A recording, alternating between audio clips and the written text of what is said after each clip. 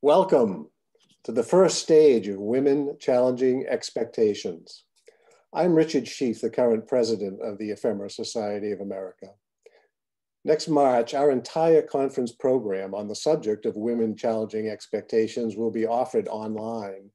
Today's two presentations are also on that topic and are offered as a preview of the full conference coming in March. Today, we will enjoy two interesting presentations. The first on much celebrated globetrotter Nellie Bly, the second on, of all things, Victorian women's underwear.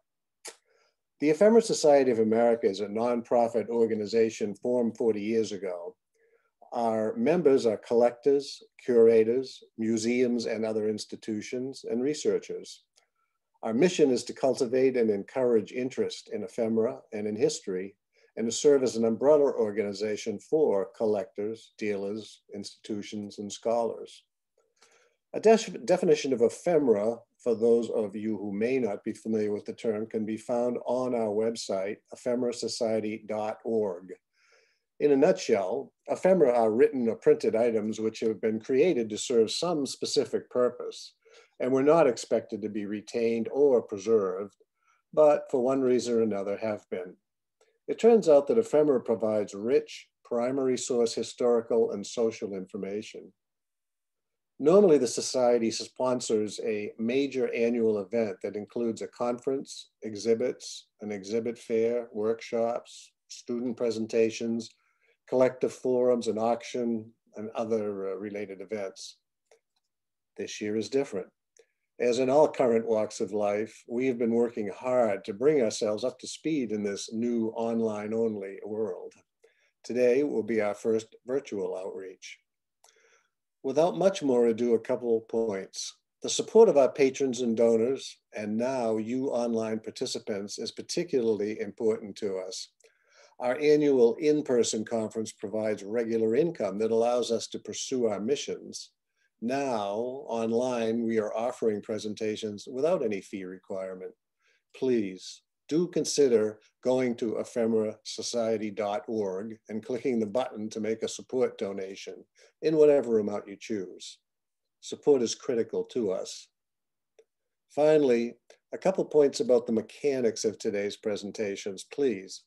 If you wish to submit questions for the Q&A sessions to follow each talk, use the Q&A function on Zoom, not the chat function. Board member Mike Pike will be monitoring all Q&A questions and will pass along as many as possible to each speaker after each talk. Also, the raise hand function will not be activated today. Again, not chat, not raise hand. Thank you. So, here we go. Our first speaker today is Brooke Kroeger, who will be highlighting the accomplishments of an extremely capable and self-sufficient 19th century woman known as Nellie Bly. Ms. Kroeger, take it away, please. Thank you so much, and thank you for inviting me. It's my pleasure to be here, and I hope this all works. Here we go. So I'm going to take us through you cannot share a screen while the other participant is sharing. Can whoever is sharing kindly stop? Are we good? Can someone tell me if this is working?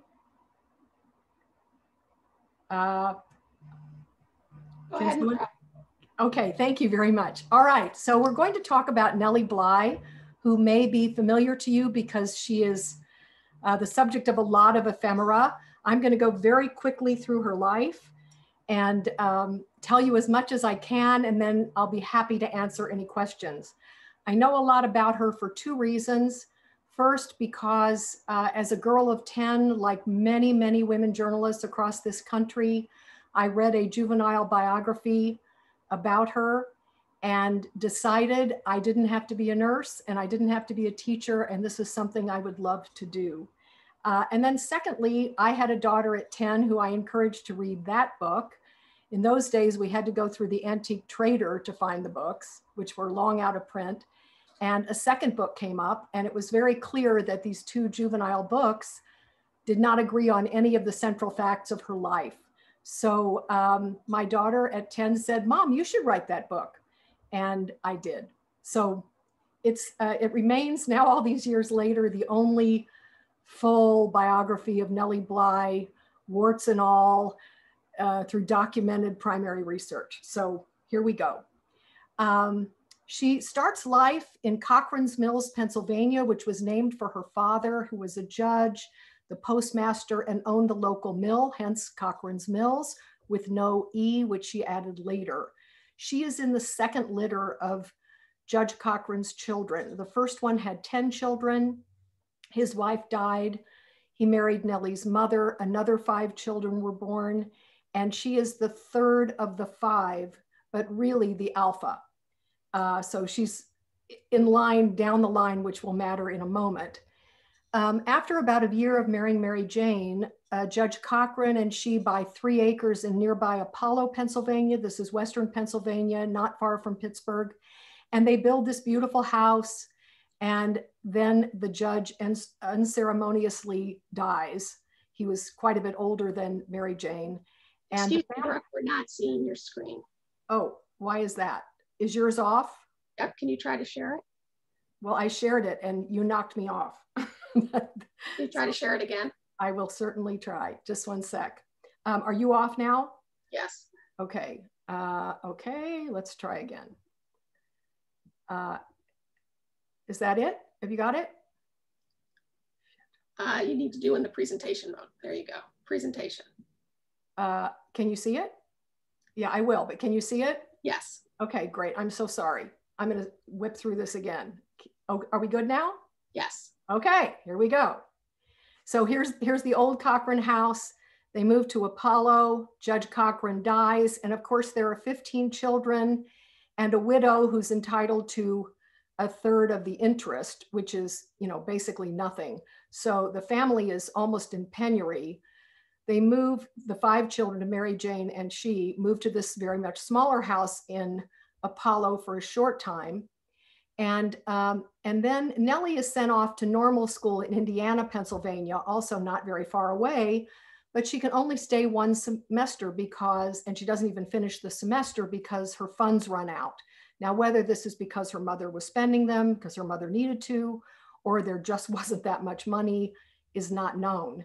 But in that period, Mary Jane, the mother, has married this terrible drunken lout named John Jackson Ford. The marriage is brief. The divorce is not so brief. And it involves Nellie, who is known as Pink for reasons that she just was more sparkly than most young girls of her age, testified at 14 years old at this hearing. And here's just a snippet.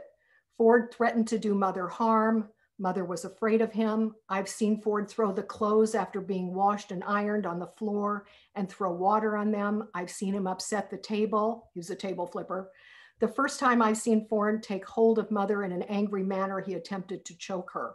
There's another story that there was a party in town at one of the halls and he came and dragged her out. I mean, he was really not a good guy.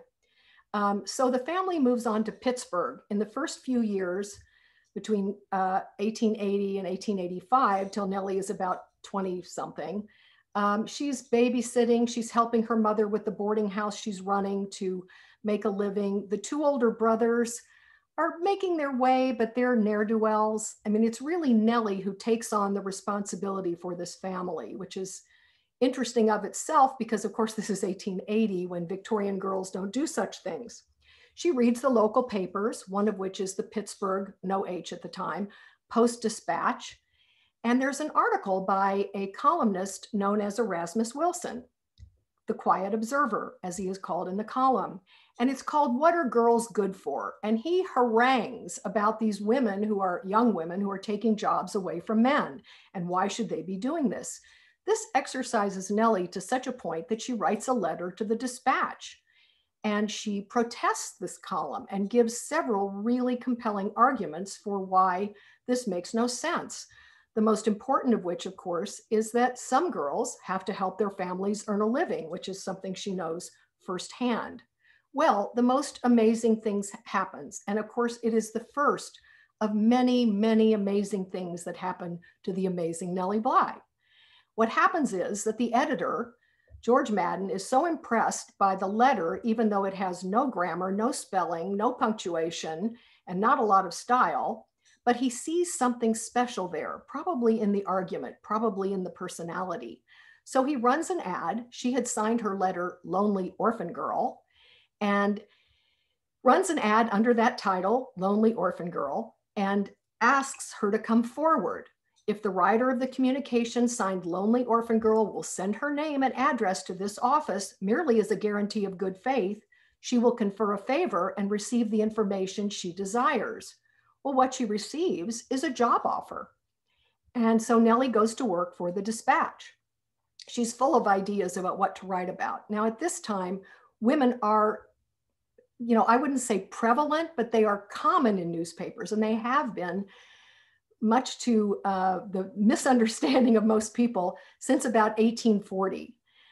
What they are writing mostly is either correspondence, that's at the top of the field, which means they're coming from Washington or elsewhere in the world or the country, or they are writing about bloomers and, women's fare. None of them doing this enormously happily, but it's the work that they can get. So Nellie starts out with bigger ideas. The girl puzzle is where she talks to what should be happening to the daughters of Mother Eve. She writes an article about divorce, mad marriages. Guess where she got that idea? She goes to the workshops, the factories, to see how women are faring, the workshop girls are faring. And this is really significant because by going to the factories, Nellie, of course, goes through the management as a young reporter might. She asks for permission to come. She gets a tour. Well, when you're being toured by the management, guess what you're getting to see? Not what a real reporter would like to see. So I believe this is the genesis of a lot of her later undercover work, where she understood that if you really want to find out what's happening, the stories are so PR-ish, it's kind of a shame, though every once in a while there'll be a snippet about a child laborer where it'll only be an exchange of chat, nothing more substantive than that, but signaling that this was a problem. Very typical Nellie. So she's doing all right, but she really wants to, it's not enough just to get her name in the headlines, as you can see happening in that fourth piece. She wants to do more.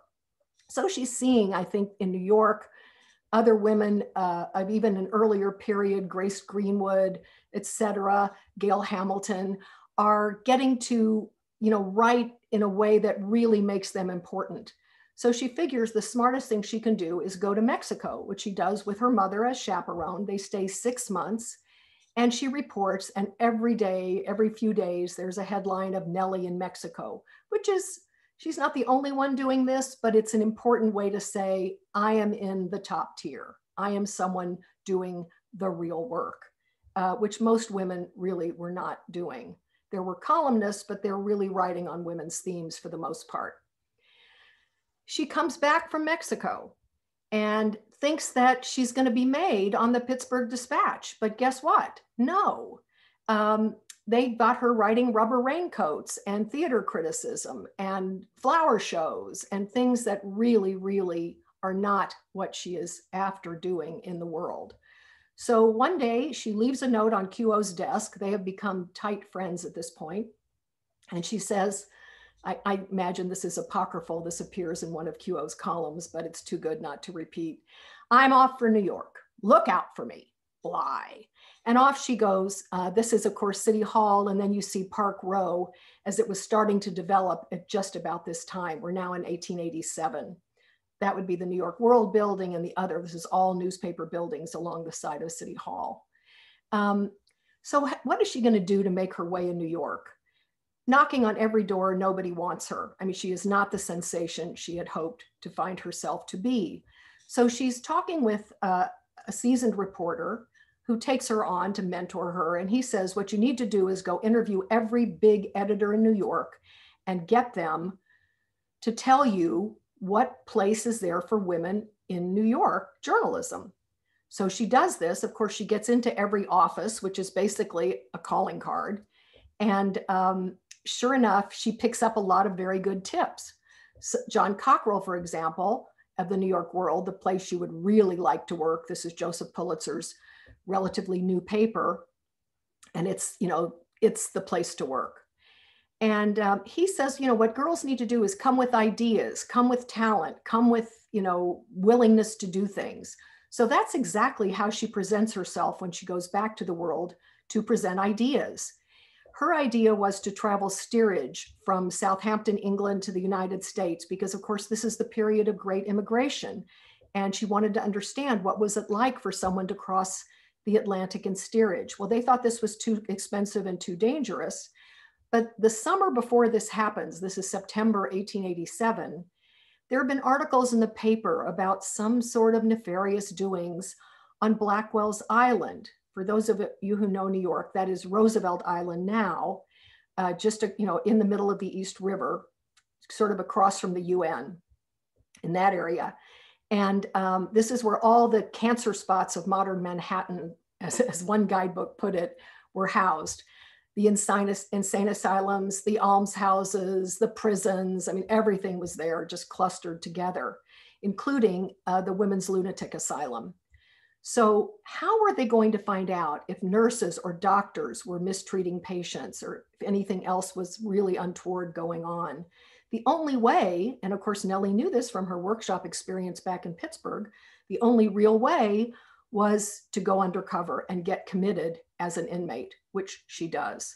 So this is her very first job in New York. She has 2 years basically of experience in Pittsburgh with the 6 months in Mexico. I mean, in journalism terms, this is a baby. But she teaches herself how to seem mad. She checks into a boarding house in the East Village, what is now the East Village, and she convinces the matron and the guests that she's crazy. And so the matron calls the police and has her carted away, just as she hoped to do. She goes through a judge. They send her to Bellevue. From Bellevue, they send her across the river to be incarcerated at the asylum. There she spends 10 days. And of course, the paper had taken precautions. They had gotten her quashed legally because, you know, you're taking the place of a real person who might need space, et cetera. So that had all been taken care of. And they had a plan for getting her out. So an attorney and Walt McDougall, who was her cartoonist, her sketch artist, went together to say they knew who she was and they claimed her. Now, why was that really possible? Because in those 10 days, every paper in New York was covering except the World, was covering the question of who is this insane girl who's calling herself Nellie Brown or Nellie Moreno. And of course, that comes from her Mexico sojourn. So she's there 10 days. She collects tons of material. She writes this explosive 2-part series that runs over 2 Sundays in early October. It's a sensation. And of course, Nellie Bly is not her name. Her name is Elizabeth Cochran, but they're keeping that very much under wraps so that she can do more of these kinds of investigations. Now, this is not the start of, but it's at the beginning of, I would say. You know, I have to stop people from saying things are firsts because they're never firsts. But she's one of the initiators of what was called the stunt girl or investigator movement, which really led to full-scale investigative reporting, as we see from Ida Tarbell and the muckrakers who come along very soon thereafter. Nellie's was very personal. I was there, you can believe me, and really makes herself the center of the story she tells. But she does it with heart and feeling and a sense for the oppression of the people who are there and the ill treatment from the nurses and the terrible baths. I mean, it's really worth reading her Inside a Madhouse, which you can pull right off the internet. And I won't spoil it for you because it's really worth reading. And you see what she was like, why people were so fascinated by her instantly. And of course, every other reporter in New York, mostly the women, just hated her.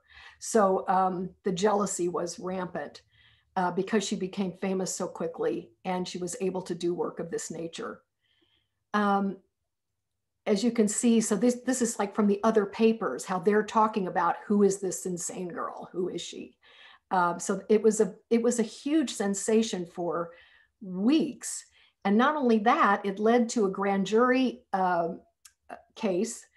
And then the board of New York, the city council board, went to go see what was happening. And of course, by that point, much had been cleared up, of course, because they knew they were coming. But it did increase the appropriation. So this is one of the first, not the first, but one of the first cases where newspaper work showed that it could affect social change, that they were able to have impact from their even their sensational explanations. It's turned into an instant book, of course, as many articles were in these times. A lot of women reporters and men reporters too would do correspondence, a trip to Europe, a trip to the Sierras, and whip them into a book in no time. Nellie did the same. She was really on her way. I can't emphasize at 22 years old how remarkable this is to have this kind of notoriety so quickly. Of course, they were looking for more material from her, so she plopped together all of her Mexico material into a second book that actually comes out after the asylum work. And then what happens? This I find extraordinary. Between the fall of 1887 and the fall of 1889, she does a zillion exposés. And a lot of these were, also very important and created a lot of sensation. Remember, there were newspaper exchanges in these days before the wire services. So a few days later, her stories would appear in other papers across the country. So her reputation was wide. She did things on employment agencies that take advantage of low-wage workers, trafficking in newborns, factory work for women, more of that, matrimonial agencies, the lives of chorus girls and dancers, who she did not treat like trollops. She really made it clear that these were people who were making a living to help their families in many cases, or to support themselves. Sort of the flip side of the coin, the question you didn't think to ask, she was answering.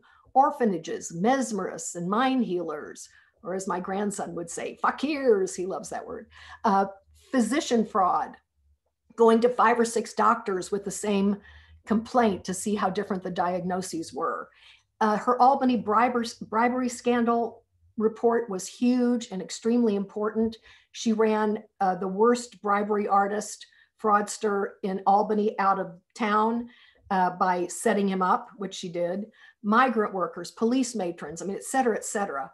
So her reputation by this point, she's a household name, a journalist who's a household name, who's not, Stanley and Livingston. She's a girl. And from those 2 years, a reputation lasts not only the rest of her life, which ends fairly soon, but to this day. And it's not from, a 50-year career like Ida Tarbell's. It's really from about 2.5 years, which I just find extraordinary. So what comes next? Nellie is after the next big thing. And for her, this is to go around the world faster than the fictional Phileas Fogg of Jules Verne's Around the World in 80 Days. So she goes to her bosses at the World and she says, I want to do this. Well, they are already considering it, how ideas can just be in the zeitgeist, so it's hard for anyone to really claim credit.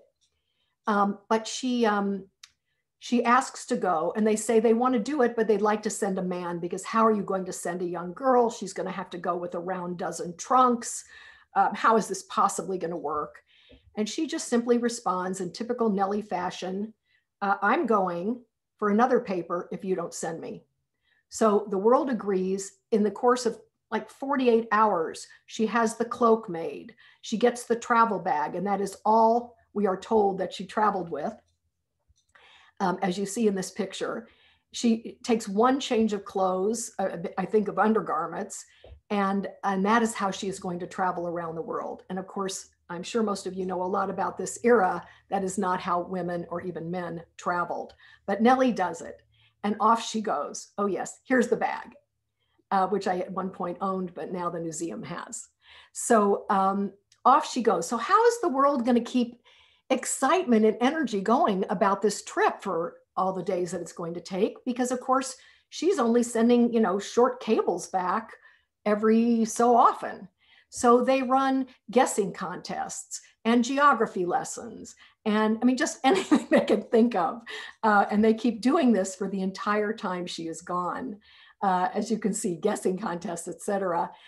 Finally, she gets back. She ends up in San Francisco, and the train barrels her across the country. It gets almost derailed in the Sierras. It's like so exciting, you cannot imagine. And she finishes in 72 days, 6 hours, and 11 minutes. Now, unbeknownst to Nellie, the entire time she is going east, Elizabeth Bislin for Cosmopolitan magazine is going west, trying to make it into a contest and to beat her.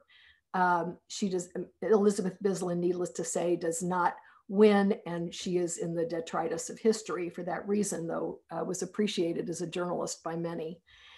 This is so major, you cannot imagine. What does it generate? It generates a board game that first appears in the newspaper and then is done by more than one agency. Puzzles. There's the board game, one version of it. Here's another one. Trade cards, I've been schooled to say. Nellie Bly lamps.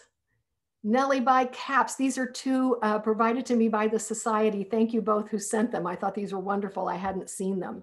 This alligator one is probably a Nellie hater, would be my guess, because she generated a lot of nasty gossip.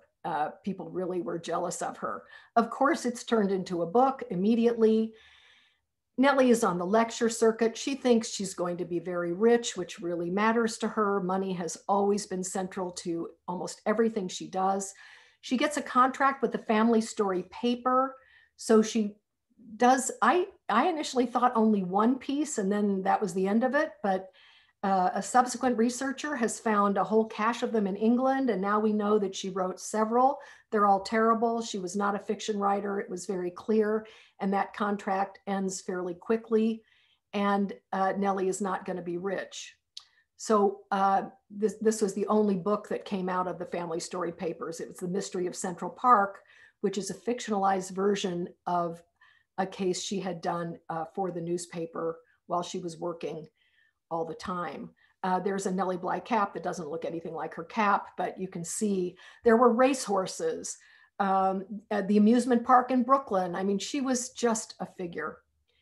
And so what happens? It's now 1890 and the money is running out pretty quickly. She has quit the world because Joseph Pulitzer would not give her any money, no bonus for this incredible circulation bonanza she had created, nothing. And he said he was going to have a medal struck, but he didn't even do that. So she's furious and very Nellie-esque, she quits. So what's she going to do? She gets an offer from the Chicago Daily News, which was a really ambitious, terrific paper of the time. And she goes out, she lasts only a month. On the train, it is said, she meets Robert Livingston Seaman, who, as you can see, is a gentleman of a certain age, actually 40 years her senior. She's 30 by this point. And they marry. Nellie has the idea, I mean, he's someone who appears in King's, New York. He's a personage. He lives on 37th Street, 4 doors down from where Eleanor Roosevelt is growing up, in the shadow of the Morgan Library now. She thinks she's going to be financially secure now, which of course means also her mother and her sister and her brothers when they're on hard times, which is most of the time. So it turns out not to quite be the case. Yes, he owns a big factory. He lives in that house with his brother, who's about his age. She refers to it as Bleak House. It's kind of a depressing atmosphere. She's taking herself out to dinner every night. He is hiring detectives to follow her. Arthur Brisbane is her friend from the New York World. I think they were really just friends, but they were colleagues at the World. And then Brisbane, of course, becomes William Randolph Hearst's number 2 in his empire. And he will come up again and again as an important angel in Nellie's life. But he's giving her work because he really believes in her work. So he has her interviewing and doing some silly things like, you know, as an elephant trainer, but what a wonderful illustration. interviewing Emma Goldman when she's in the Tombs prison just before she gets sent back to Russia. At the Pullman strike, he sends her there. And what does Nellie do? She's not covering the violence. She goes to the town of Pullman to see what life is like for these families who are in this distress. Brisbane just was enormously proud of this and often would come back to her to do other strikes because she could do things in such a special way. This is her covering Tammany Hall, the Tiger, of course, as it was called. So she did a lot of things like that. In 1904, Seaman dies. Now remember, her name is Elizabeth Seaman, keep that thought. And she takes over the factories. She has now gotten his will changed, so nothing's going to the nieces and nephews, nothing's going to the brother, everything is coming to her. But everything that's coming to her is in some degree of distress. And even though she has patents, she invents the steel barrel, she had a number of patents in her name. She ran this company as a model of social welfare. This is her steel calling card, which I love, from the Pan American exhibition. She had it made for that. And you can see that it's a front and back, which I just love. And here's an article about her at the head of this big local industry club. There's a club room. There's another room for a library. She gives turkeys at Christmas. I mean, she tries to make it a model of social welfare, which was of the times. We're in the progressive era. Of course, that would be appropriate, but it also was her way. Nellie, from wherever she was standing at any given point, was always looking for ways to change the world at whatever level she could from wherever she was. So then things kind of go bad. The factory is in financial distress. Her mother is suing her. Her brothers are suing her. There's questions of fraud. I mean, things are really not good. Let me stop a minute and tell you what this is. So this is Nellie in 1913 at the big suffrage parade in Washington, D.C. She was never a suffragist, but she was a fellow traveler, you could say, of the movement. She was, you know, on their team to a certain extent. She'd also interviewed Susan B. Anthony. And by the way, her interviews of Emma Goldman and of Susan B. Anthony are both considered the seminal interviews of those two women, which is interesting. She got Susan B. Anthony to comment on whether she prayed or not, things like that. Very Nellie-esque. Anyway, she was made a sentry in the parade, and here she is in green riding togs, thinking she looks pretty spectacular because, of course, they match her emerald green eyes. Nellie is always talking about her physicality. She's always talking about her $1 million smile and her wasp waist, which doesn't stay wasp forever. Anyway, things go really bad. There are checks that, you know, have been signed that she claims she did not sign. She's being robbed. I mean, she, of course, can get front page coverage in the New York Times because she's Nellie Bly, even all these years later. This front page is from 1911. And then there are the suits. Mary Jane Cochran, that's her mother. And Oscar Bondi is who she put the company's name in. He's a sugar refiner in Vienna, Austria. To flee prosecution, she takes off for Austria. Guess when this is? Well, it's 1914, and guess what's happening? War. So as you can see, she's lost the wasp way, alas. So she gets in touch with Arthur Brisbane. The war has broken out, and of course she's going to go cover it. Nellie is the only woman to cover it from the Eastern Front. She does harrowing coverage that is really fantastic to read, and all for Brisbane, who is now at the New York Evening Journal. And as you can see, he gives it great display. Famous writer in Austria for the Journal, Nellie Bly on the firing line. She does fantastic coverage for a little while because, of course, very soon we enter the war and she becomes an enemy alien.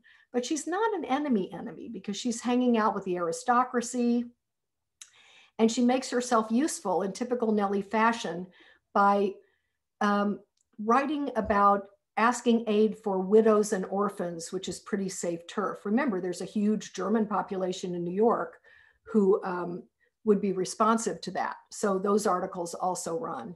And she does that until 1919, when she heads back to the States. She gets stopped in Paris. She actually goes to Paris because she wants to tell Wilson that the Bolsheviks are coming and that the country needs to beware. But at this point, people think of her as rather hatty. So this is a note dated February 25th, 1919, from the acting director of military intelligence to Captain J.B. Trevor in New York City from Paris. And he says, the following highly edifying paraphrase of a cable has been received by our office. And then it says, Nellie Bly is coming on the SS Lorraine. And then he says, although residents of New York, Mayflower descendants, and original members of the Pilgrim Society will remember her activities, our files are not sufficiently antiquated enough to furnish this information. In other words, they saw her as sort of a hatty old lady and didn't take her very seriously, but they also decided, even though she'd spent 4 years in Austria, she was not particularly a threat, and that they would let her come back into the country. So now it's 1919. What is she going to do? Why? It's Arthur Brisbane to the rescue again. And he just admires her so much, which is, I think, very affirming considering the times, because men editors were not accustomed to really being that great to their women employees. He gives her a column on the back page, and he also deploys her for executions, for big sob sister trials, kidnappings, any big sensation story, he still has her doing those. And she does those for 2 years along, as you can see, Nellie Bly settles doubt of baby's identity. It's a very typical one from the early period. Nellie tells how abandoned child, et cetera, et cetera. Nellie seeks aid for mothers. So this is another thing she does. She uses the columns for like 3 themes. One is against capital punishment. One is she becomes a clearinghouse for mothers who need to find homes for their children because they're chorus girls, or because, this is, as you can see, a life theme of Nellie and the orphans. And she really places people. She finds matches and makes these placements, and even has one foster child of her own, not a foster child, but a ward, who she places in Connecticut, and who amazingly I found alive with some dementia, but remembered everything from her early life. It was quite extraordinary. There was that. More of this sort of stuff. Oh, yes. And then Seaman, of course, her name is now Elizabeth Seaman. And she makes the case for American seamen who are having their jobs taken away by foreign labor, who of course are cheaper. And so those are the kinds of stories she writes.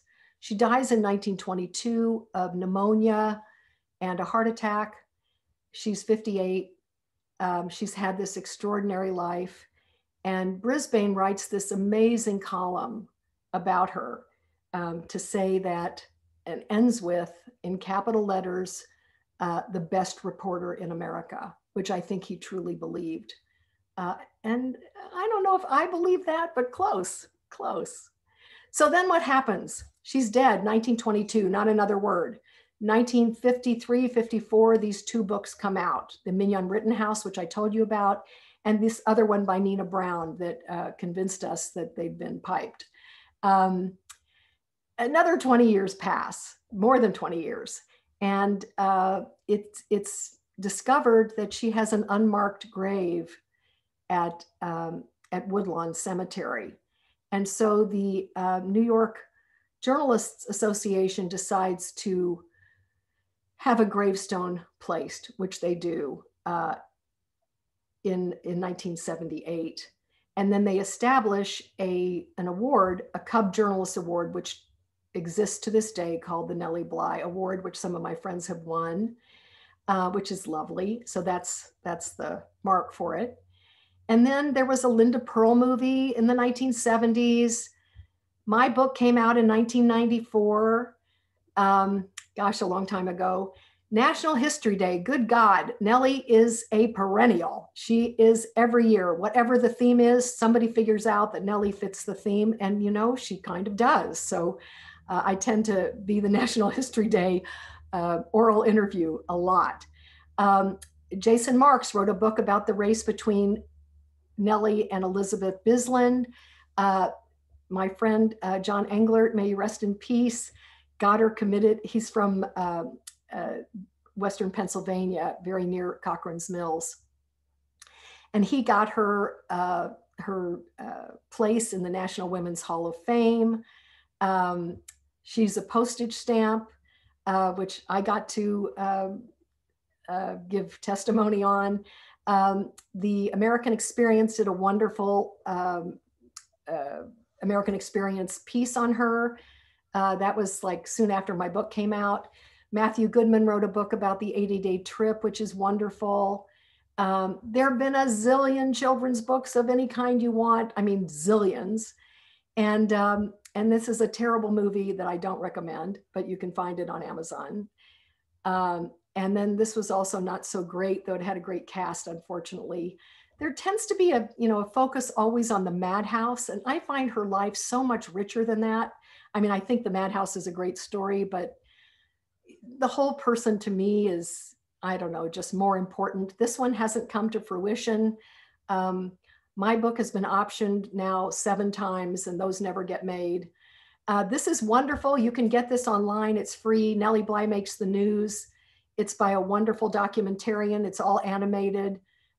It's pretty delicious. And that's my story. I'm happy to answer any questions. Should I end the screen share or should I leave it up?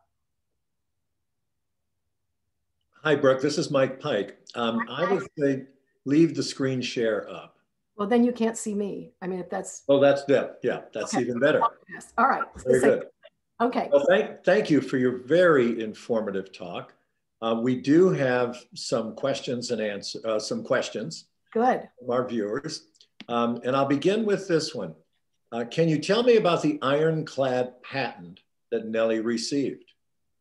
Okay, I'm not a great expert in patents, but I can tell you that she had several patents, the most important of which was for the steel barrel, because of course at that time wooden barrels were still almost exclusively in use, and she invented a steel one that of course was better for preserving. That's really all I know about it. Okay, thank you. Welcome. You've mentioned the 2 biographies that were written before yours. Were there other biographies, or was that it?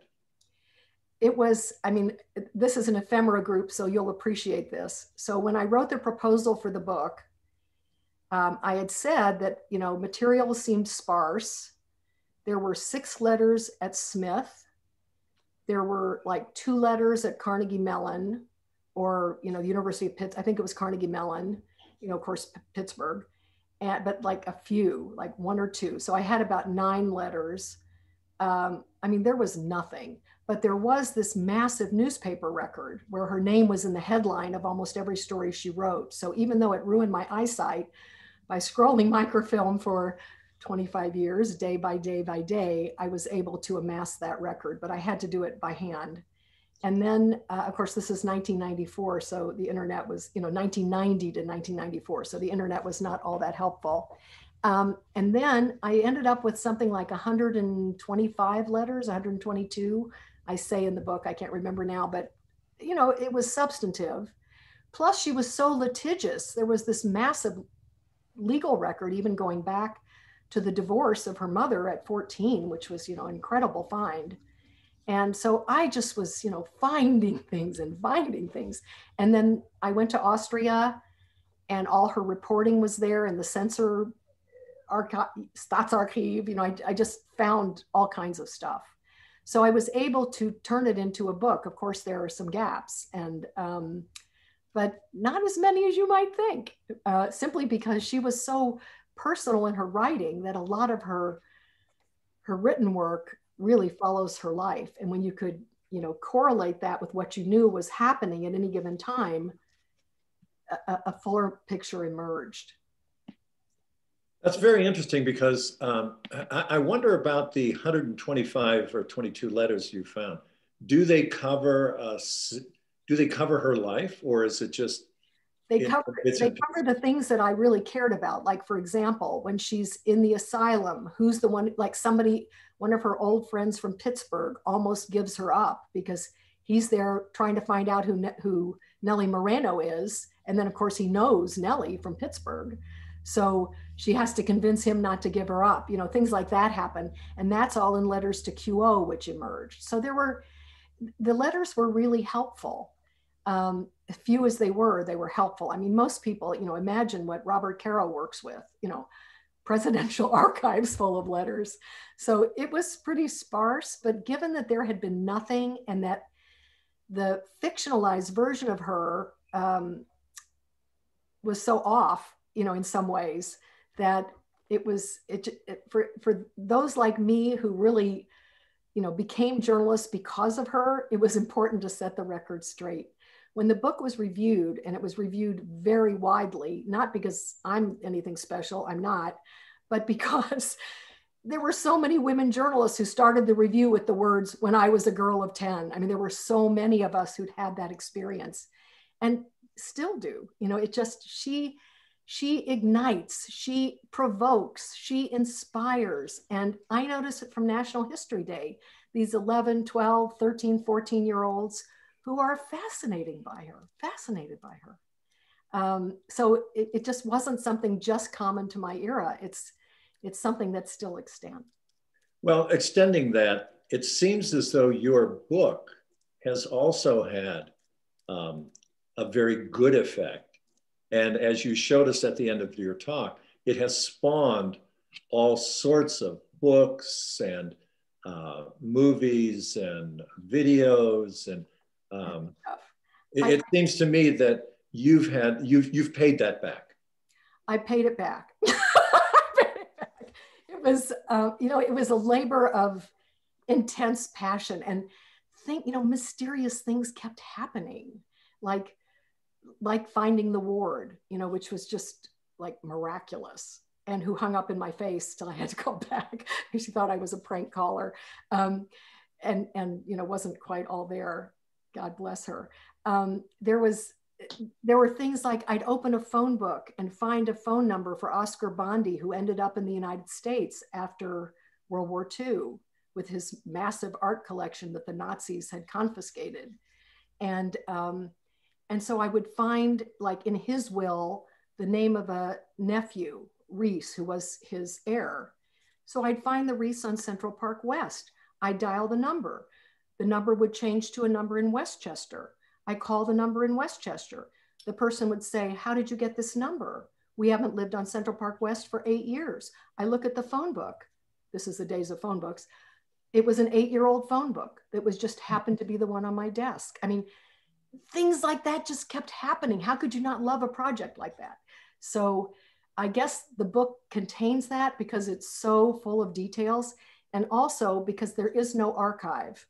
You know, she died alone, so nobody collected her papers, nobody created an archive, there are no heirs protecting her copyright. I mean, none of that occurred. So in a case like that, I felt like the book had to be the archive. So I have pages and pages of how to go find what I found, because I thought no one is ever going to do this again, ever. And I better help them, you know, make a path.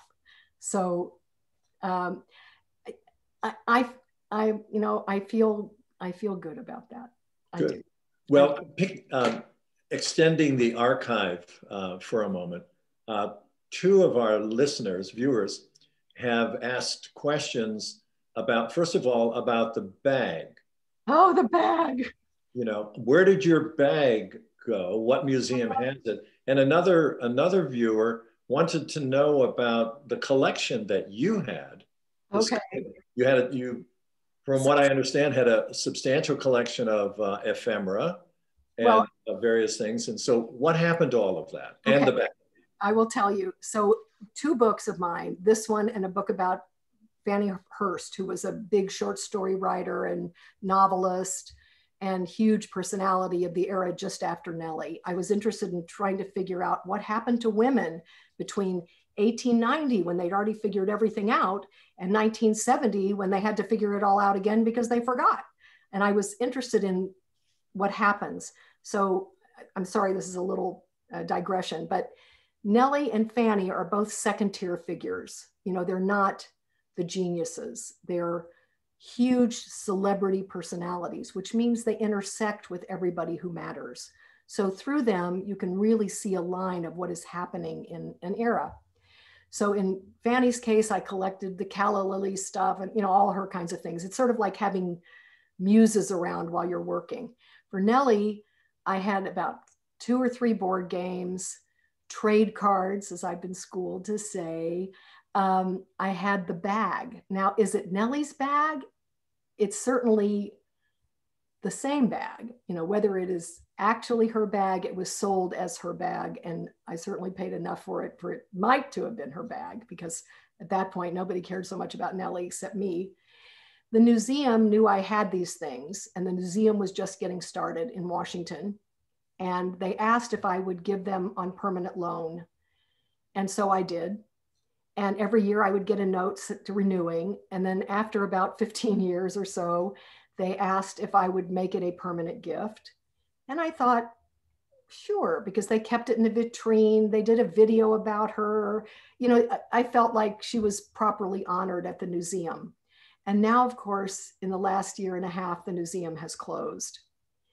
And so it belongs to them. Where it is, I don't know. I don't know. Well, that's certainly unfortunate for everybody. I had trade cards. I had the metal card. I mean, I had those sort of signal items. Yeah, yeah. Another question that a viewer would like to know. The question is, when Nellie goes abroad in 1914 to, you know, relieve herself from her pursuers, her financial pursuers. Exactly. And she's there basically for 5 years. Yep. 4 years. Does her fame, because she's abroad, does her fame begin to decline a bit?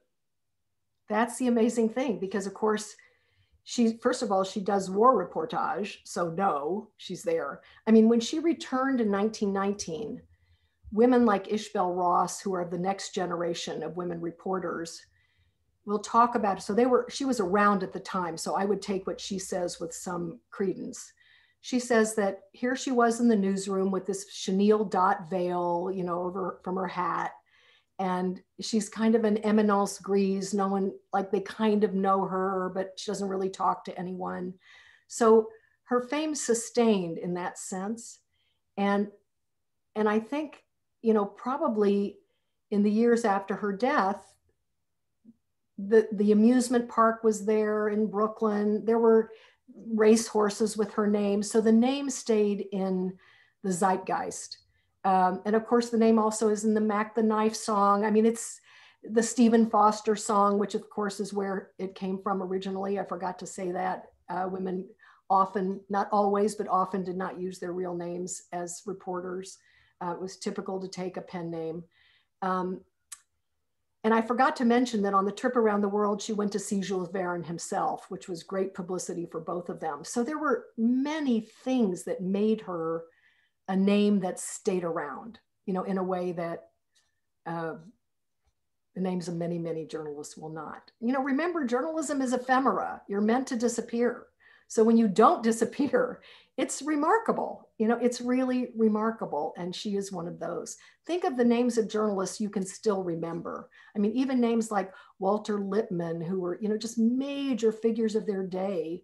If I say them to my students, they don't know who they are. They know Martha Gellhorn, but they don't know just about anybody else.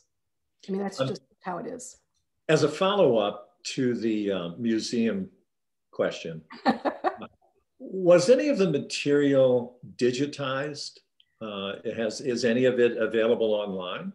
Or you know, we'd have to look and see. I've never done that. I was always excited every time I went to see the vitrine was still there and they hadn't, you know, gotten rid of the glass enclosure, all my little doodads in it. I was very proud of that. I'm kind of sad about that, I have to say.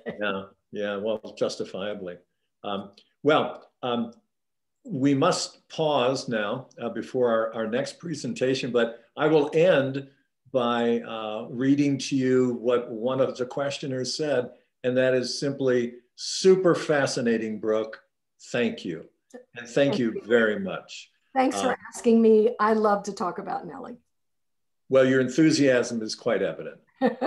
So we will be pausing now and return at 4 o'clock for our second talk. Thank you very much. Thank you all. Brooke, we do thank you for what I think has been a truly exceptional presentation. And of course, Nellie herself is fascinating, accomplished, independent, really an unusual person. And I am so personally delighted to learn more about her. We will now take that few-minute break, and the next presentation will begin at 4 o'clock EST. So see you then.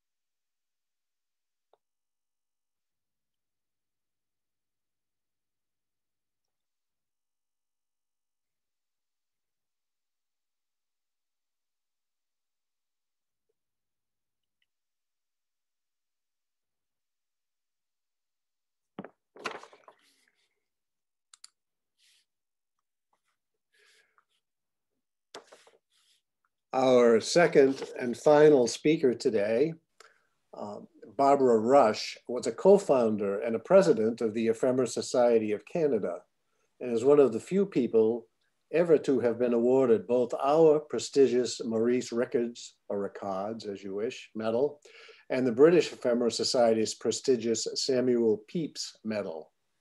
Her topic will be the escape of womanhood from the restraints of Victorian undergarments. Barbara, we are ready. Thank you very much, Dick. Okay.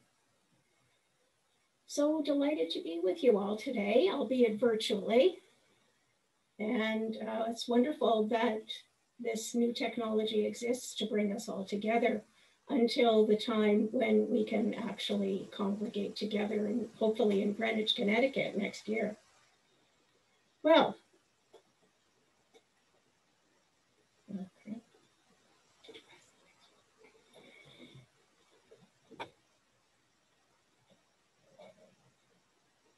Just a sec. Okay.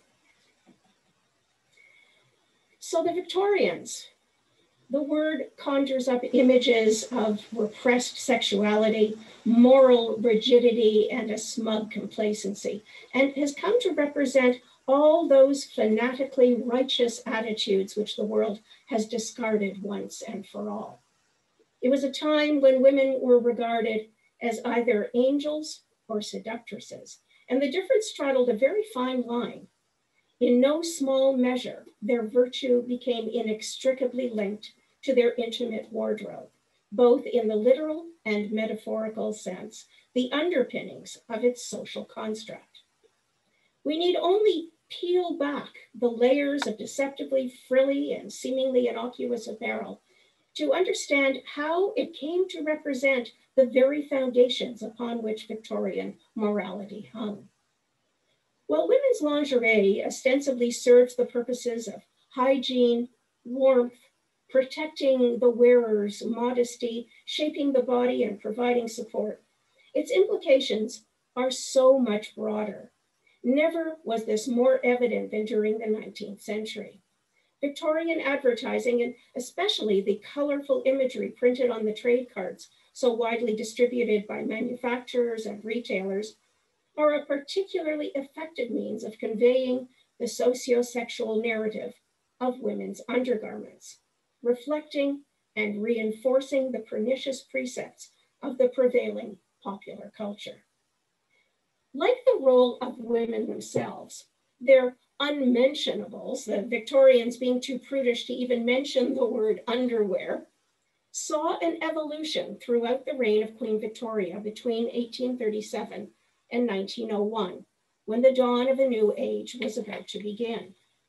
From crinolines to corsets, from bloomers to bustles, from petticoats to pantaloons, the changing fashions in personal garb coincided with evolving attitudes towards women and the role they played in society. Form and function were often at odds, an expression of the push and pull of class, gender, social exigencies, and sexual constraints, much of it determined by and subject to the petty tyranny of the prurient Victorian male gaze. An examination of what lies beneath would be both instructive and revealing. This presentation will be illustrated in part with the aid of ephemera from my personal collection, and I'll try to be brief. Sorry, I couldn't resist a little underwear joke there. I've been a collector of advertising trade cards and other 19th century promotional ephemera for over 40 years, and have an abiding fascination for evidence of the contradictory ways in which women are depicted in material culture. Idealized, yet sexualized, idolized, yet deprecated, queen of hearth and home, yet often circumscribed within its parameters. Nowhere is this contradiction more flagrant than on advertising promoting women's underclothing, essentially the gender war laid bare. During the first decades of the century, women's clothing was loose and worn fairly close to the body. But as Victoria's crown was placed upon her little head and the heavy robes of state were lowered onto her narrow shoulders for the first time, women were becoming enveloped in multiple layers of flannel, cotton, and lace, their concealed petticoats reflective of the outward indicators of wealth and material success, which translated quite literally into extraneous material, up to 15 yards of it in circumference and quite as many pounds in weight, stuffed beneath enormously wide skirts. Swathed in yards of suffocating fabric, women were for all intents and purposes mummified. Though the layers of petticoats were more fashionable than the bandages of the ancient Egyptians, those they enshrouded were equally entombed.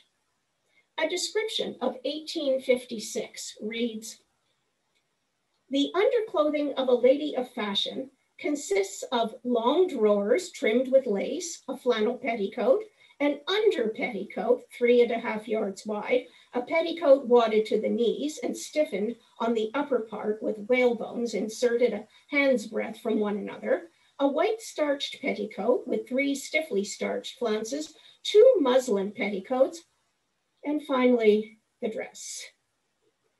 In addition to dragging up filth from the street, they were liable to be trampled on and awkward to move around while negotiating small rooms. They also posed a significant threat to the bric-a-brac which adorned the occasional tables in Victorian front parlors. Enter the crinoline, considerably less cumbersome and heavy, though hardly taking up any less real estate. In fact, it widened the circumference of a woman's body by another few yards, encasing her in a virtual bubble of fabric. According to one contemporary fashion maven, the crinoline consisted of a light metal or whalebone structure in which hoops were placed horizontally, one above the other, and held together by curved ribs, or by way of a complicated series of metal hinges. There are records of rubber tubes being used to form a bell-like framework inflated by means of a bellows and deflated to enable the wearer to sit down. Presumably one had to carry the bellows around in order to reinflate the apparatus when the lady stood up again. Complicated process indeed. Though no doubt an engineering marvel, it did little to alter the fashion trend of the tiny waist set atop ballooning skirts. Essentially, the crinoline served as a gilded cage, while the woman, like some exotic fluttery bird, was held captive within. And yet, there was method to this madness, safeguarding a woman's virtue by keeping her limbs, not her legs, considered too provocative a descriptor, concealed, and men, along with their evil thoughts, at bay, serving a similar function as the chastity belt of centuries earlier as a means of securing the property that belonged exclusively to one's husband. Nevertheless, inconvenience continued unabated as the new contraption gained momentum, becoming equally unmanageable as the petticoat of previous decades. Maneuvering through narrow doorways could be something of a challenge, while a ride on an omnibus could occasion disastrous, if comical, results. The satirical magazine Punch suggested somewhat facetiously that crinolines ought to be removed and hung on the exterior of the vehicle.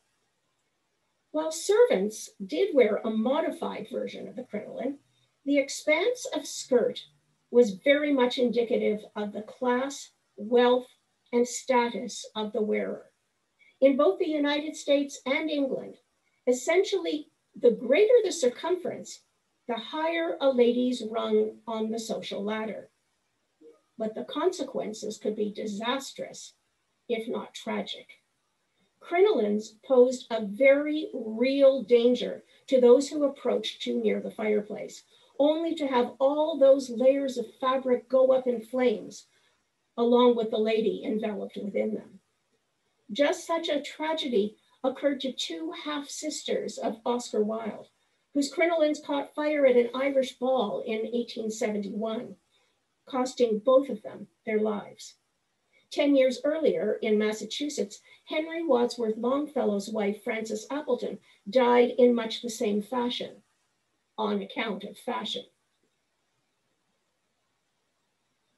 But perhaps no other article of intimate apparel came to define the female form divine and the role of women who wore it more than the corset.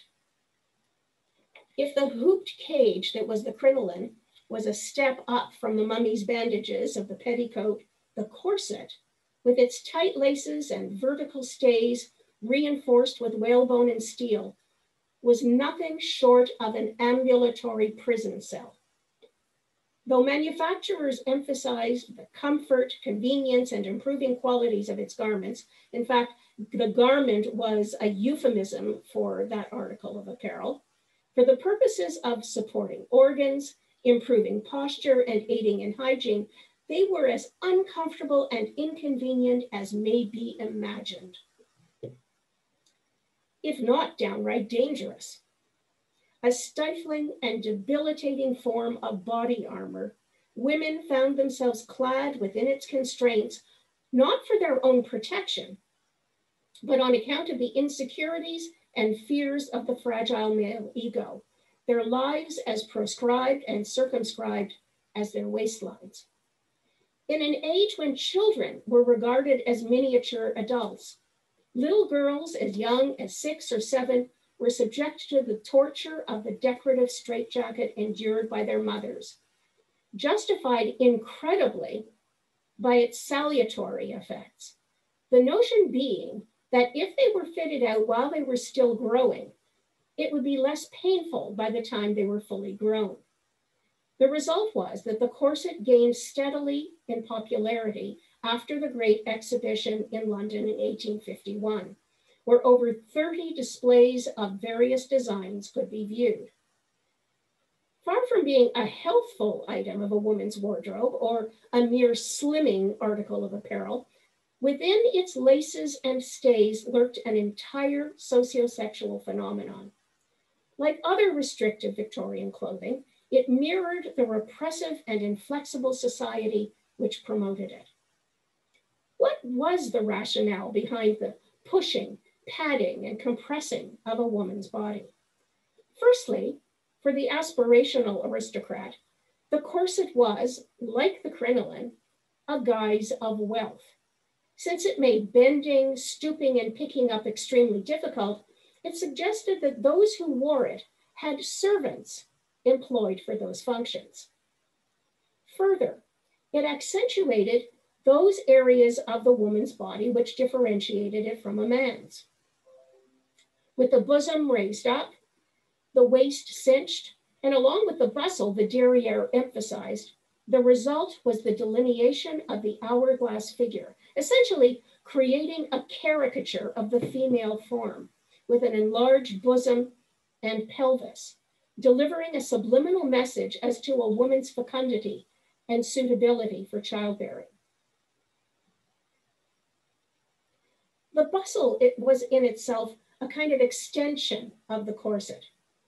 According to legend, around 1870, the great couturier, Charles Worth, saw a servant scrubbing down the steps outside her master's house, who had hitched up the back of her dress, bunching it up and tucking it into her waistband. He found the result enchanting, et voila, the latest fashion craze, or craziness, was born. The bustle consisted of a kind of padded steel cage projecting out of the rear of the dress.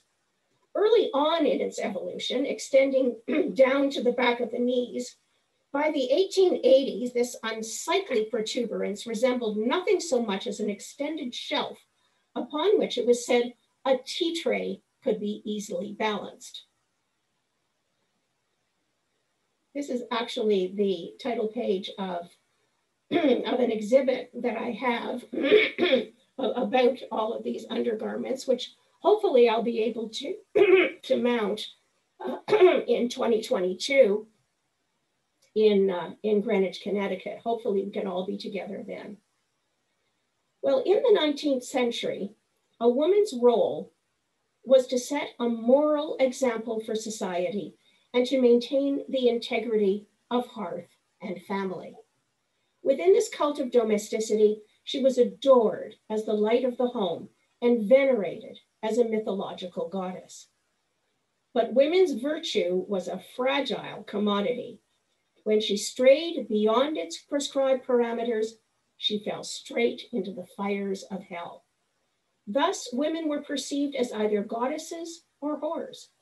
To be tight-laced was to be respectable. To be unlaced was to be literally a loose woman, the original meaning of that phrase. Thus, a woman's virtue was compromised in equal measure to the loosening of her corsets and stays. Those who endured its agonies and subjected themselves to its indignities were admired, even worshipped. Contemporary advertising consistently depicted angels and cherubs alongside women in corsets, while those who chose to ignore its precepts were knocked off their pedestal and cast out from the acceptable social order into a social wilderness. And there was no middle ground. The corset became the determining factor and ultimate manifestation of respectability, the literal and metaphorical upholder, the standard bearer, if you will, of middle-class values. But there was an ironic moral contradiction inherent in the wearing of the corset and the bustle. Because it so graphically delineated the lines of the body, it was also sexually provocative, ironically infusing a decidedly erotic, even salacious element into its use. The breasts were raised up over the bodice, especially in evening clothes, and with any heavy breathing, given that breathing was possible at all, would visibly heave up and down. Little wonder that women in love were thought to be so attractive. The ardor of which poets wrote with such reverence was more a result of the undulating bosom than of palpitating hearts. Not only were the products themselves titillating, so was the promotional material, especially the trade cards which depicted them. Discipline was a word often associated with the corset. The implication was that the mortification of the flesh, somewhat akin to a hair shirt, was somehow grist for the soul and helped contain an overzealous personality. And what mattered a woman's comfort and health when measured against her spiritual salvation? Well, sadly, the price paid for spiritual salvation and the demands of haute couture was nothing short of catastrophic.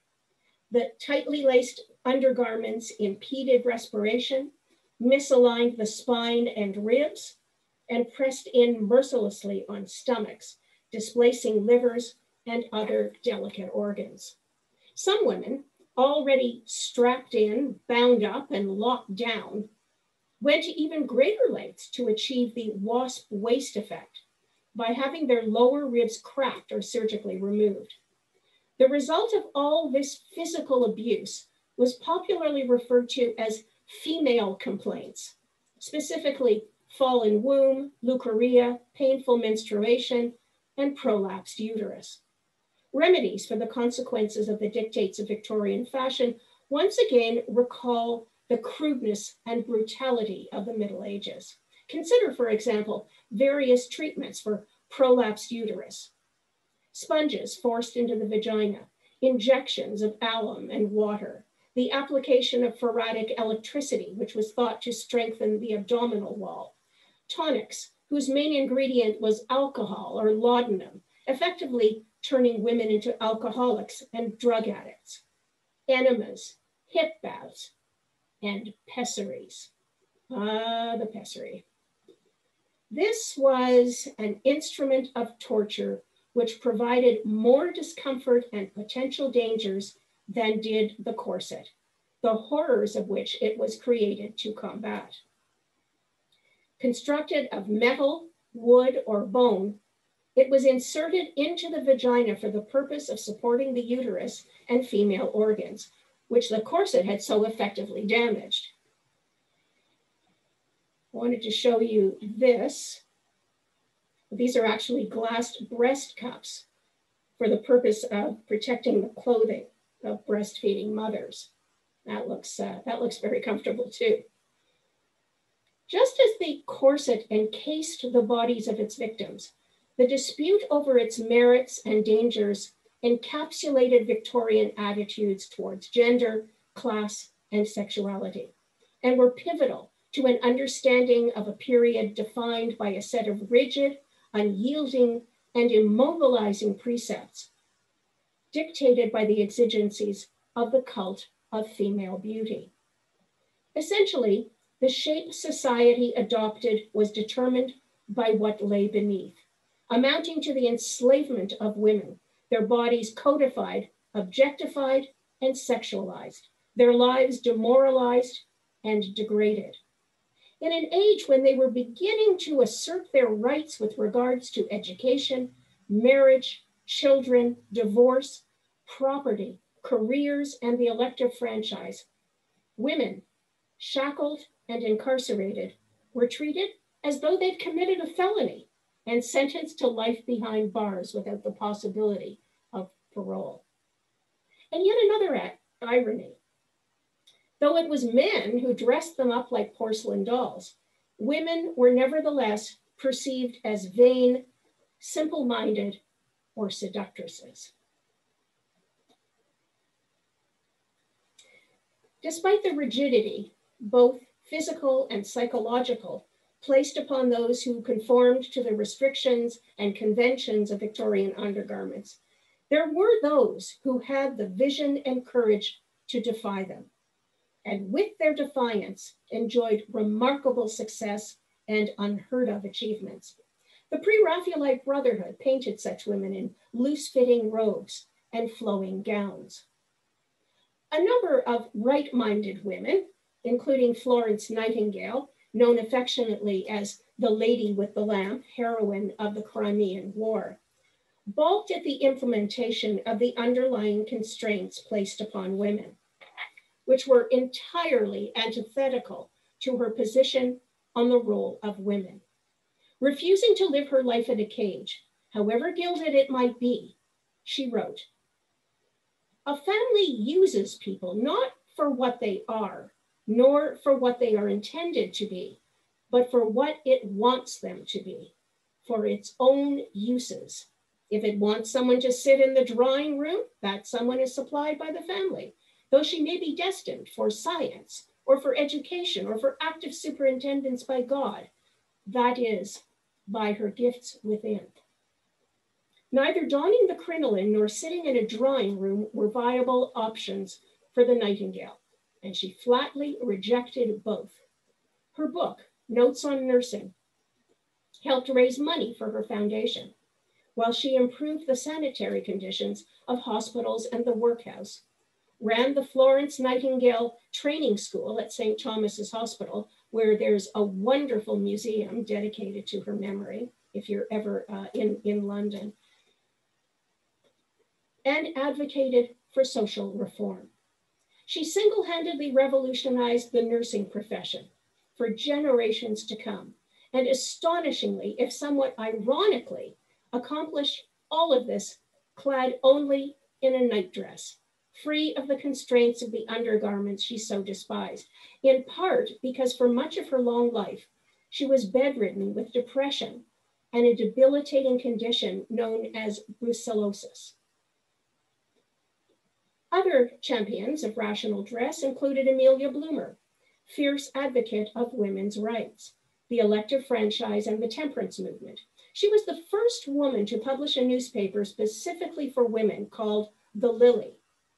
Though she popularized the article of apparel which bore her name, it was actually created by a woman named Elizabeth Smith Miller, who in 1851 wore it on a visit to Seneca Falls, appropriately, and perhaps not coincidentally, the venue of the Women's Rights Convention, which had been held there 3 years earlier.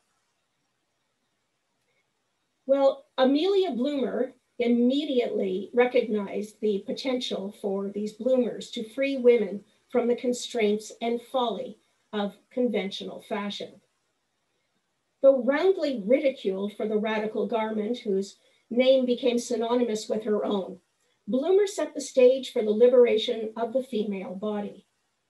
Though hardly a radical concept by today's standards, at the time, the garment was ridiculed as immodest and hideous. Men especially reviled the bloomers with their flaring skirts reaching below the knees, under which baggy Turkish-style pantaloons extended to the ankle, as an attempt by women to wear the trousers in the family. Once again, common sense was outweighed by the fragility of the male ego. Though they had their champions, bloomers quickly lost momentum. Long before celebrity endorsements, actress Lily Langtry, known as the Jersey Lily, as she hailed from the island of Jersey, lent her name to an eponymous bustle, which she described as an arrangement of metal bands working upon a pivot, and advocated for its beneficial improvements and user-friendly attributes, though it doesn't sound awfully comfortable. Celebrated as the most beautiful actress of her generation and notorious as the mistress of the Prince of Wales, She was praised for her corseted figure, though fully aware of its insalubrious and deleterious consequences. Perhaps to compensate for her capitulation to the demands of fashion, she popularized the invention of a comfortable and health-promoting woven fabric in underclothes. Named in her honor, it became known as jersey. While her bustle has disappeared in the mists of time, her jersey endures, becoming also a commonly used fabric in men's long johns.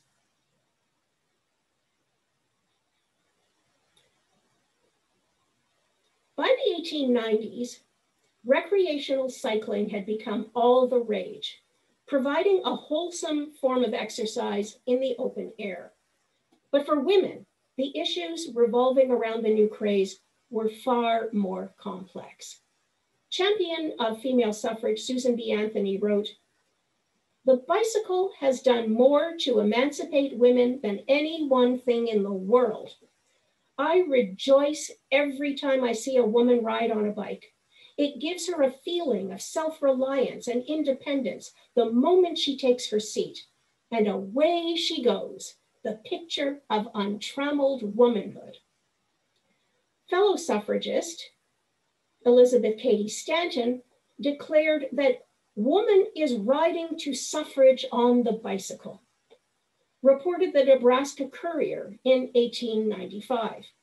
The bicycle has taken old-fashioned, slow-going notions of the gentler sex and replaced them with the new woman, mounted on her steed of steel.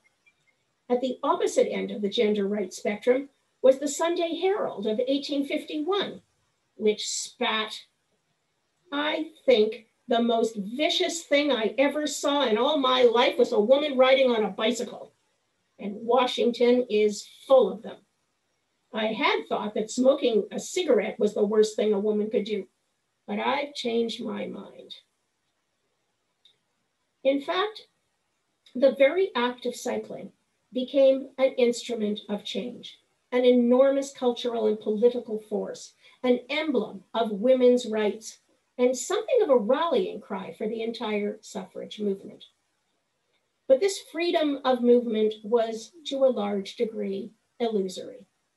It soon became clear that corsets and stays were incompatible with cycling, the long trailing skirts becoming entangled in the spokes and gears, while the tight lacing impeded respiration and endangered safety.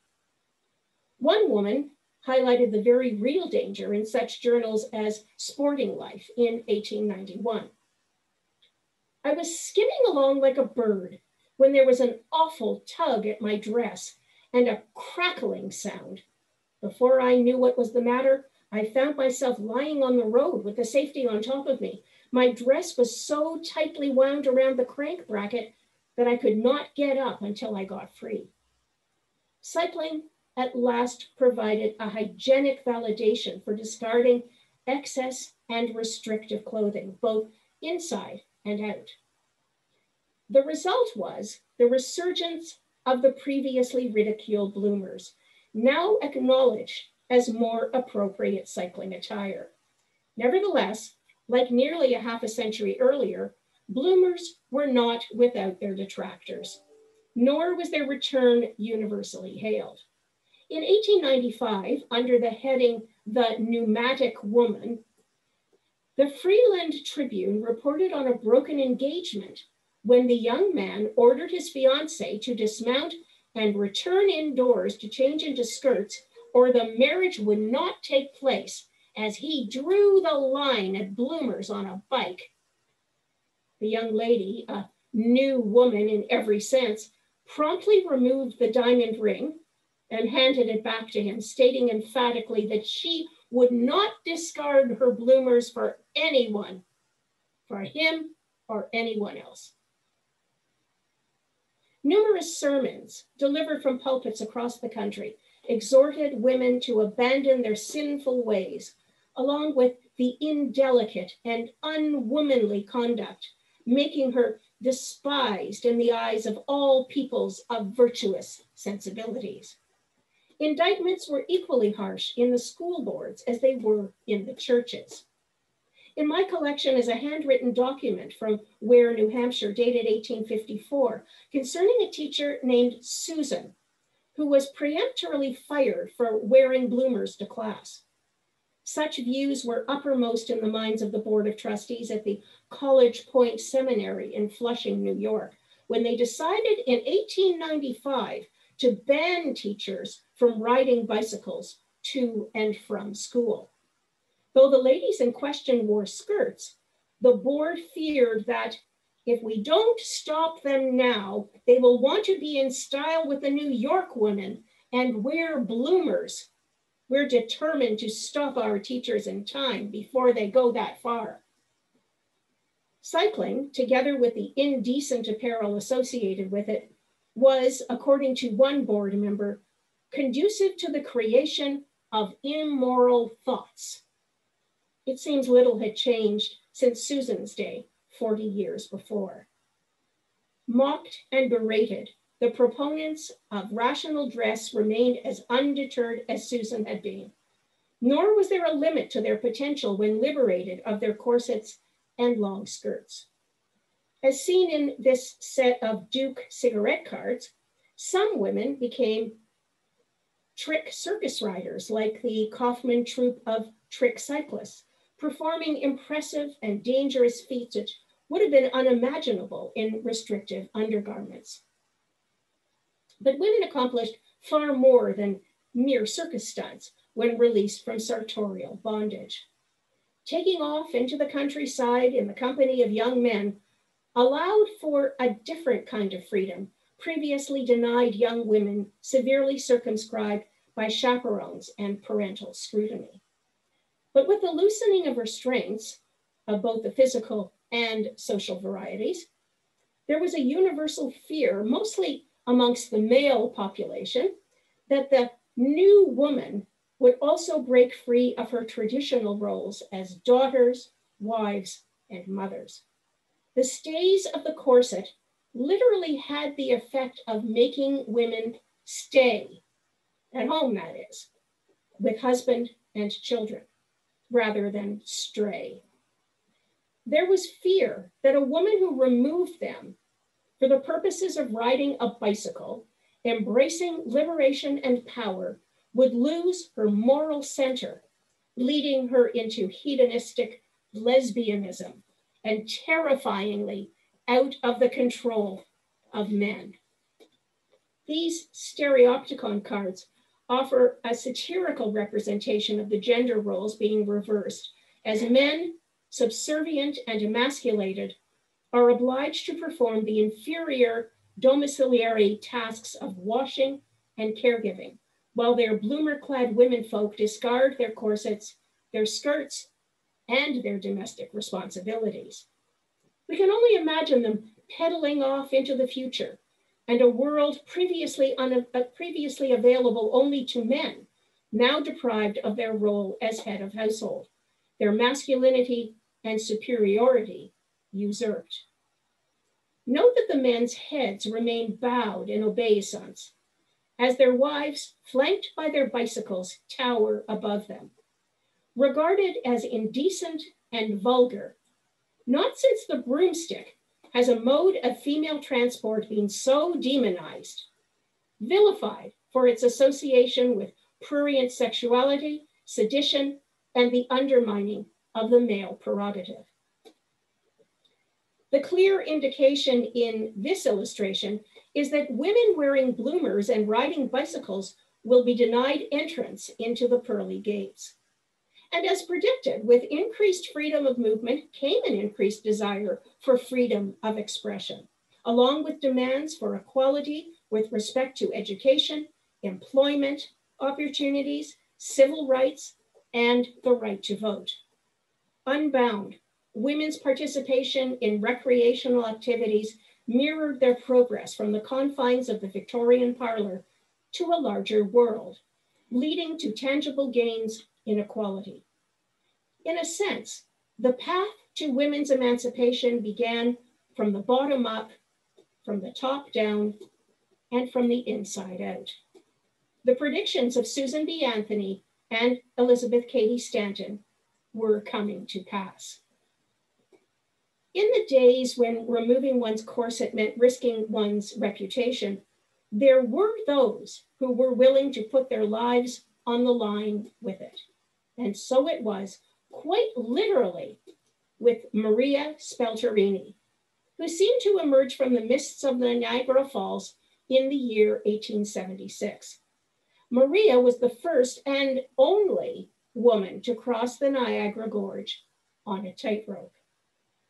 On July 8th, she appeared in flesh-colored tights, a tunic of scarlet, a sea green bodice, and neat green buckskins. Superbly built, they wrote in the papers, she was admired as much for her physical attributes as for her aerial feats of virtuosity. Tiptoeing onto the gossamer web, she crossed confidently from the American side to the Canadian. On the way back, she danced in time to waltz music provided by brass bands stationed on both shores. 4 days later, she returned for an encore performance. This time, she had peach baskets strapped to her feet in place of the green boots. In subsequent performances, she crossed blindfolded, backwards, and with her hands and feet manacled. After her final performance, she stepped gracefully onto the American side and disappeared into the mists of time. Truly, if anyone has earned the name Maid of the Mist, it is Maria Spelterini. Her miraculous feats are recorded in photographs and stereopticon views. I'd like to step briefly myself into the Edwardian era, when few had greater power to affect change when it came to women's fashion than the designers themselves. And few women effected that change more tangibly than the evocatively named Caress Crosby. Here she is with her equally evocatively named whippet, Clitoris. I can't make that up. Married and divorced, and with numerous lovers and a distinctly bohemian lifestyle, as you may imagine, she was an avid patron of the arts, poet and publisher of the Black Sun Press, which promoted the early works of such literary luminaries as Ernest Hemingway and Henry Miller. She's now widely hailed as the creator of the first modern bra. Her groundbreaking invention came about in this way. For a debutante ball in 1910, she wished to appear in a sheer evening gown with a plunging neckline and a low back. Discarding her restrictive whalebone corset, she instructed her maid to bring her 2 pocket handkerchiefs, some pink ribbon, a needle, and a few pins. Et voila, the bra was born. Now able to move about uninhibited in her backless garment, she created a sensation and was mobbed by the other girls at the dance, demanding to know her secret. She soon began manufacturing the newfangled contraption, and in 1914 was issued a patent by the United States Patent and Trademark Office for the backless brassiere. Her design was lightweight, soft, and comfortable to wear, separating the breasts, as opposed to the monobosom created by the corset, which was stiff and uncomfortable.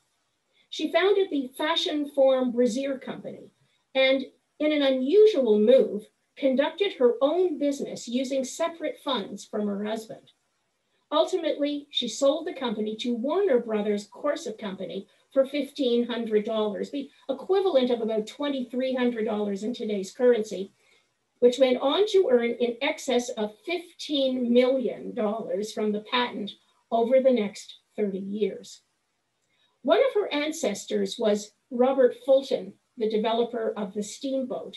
And years later, she wrote, "I can't say the brassiere will ever take as great a place in history as the steamboat, but I did invent it." History might well record that millions of women disentangled from their corset stays would have placed the steamboat a distant second. Lady Lucille Duff Gordon took up the torch where Caress Crosby left off. Fashion maven to kings and queens, aristocrats, celebrated bohemians and stars of stage and screen. With Maison Lucille salons in Paris, London, New York, and Chicago, Lucy had very specific ideas about how Edwardian women should dress, which precluded the tight-laced heavy garments of the Victorian era. She envisioned light, floaty dresses, unrestricted by corsets and other cumbersome undergarments. Her luxuriously layered and draped tea gowns, formerly relegated to at-home wear, were liberated to out of doors, raising eyebrows and considered very risque. In her memoir, published 3 years before her death in 1935, she wrote, "I was the first dressmaker to bring joy and romance into clothes.